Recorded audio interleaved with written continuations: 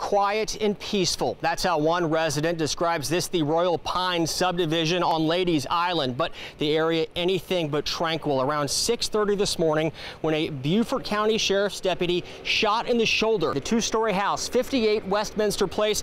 The deputy shot in the shoulder while trying to execute a search warrant. No one comes through this neighborhood. It's just extremely peaceful back here. No one's back here, and I felt really safe.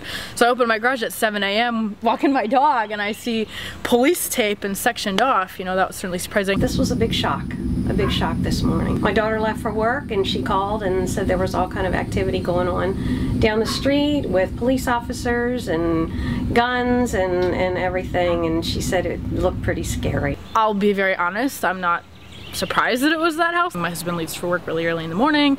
He would hear them, you know, loud music. We've seen them drive really fast, but nothing that concerned us. We've always felt really safe living here. The deputy who was shot, Sergeant Mark Cobb, treated and released from Beaufort Memorial, according to a department release.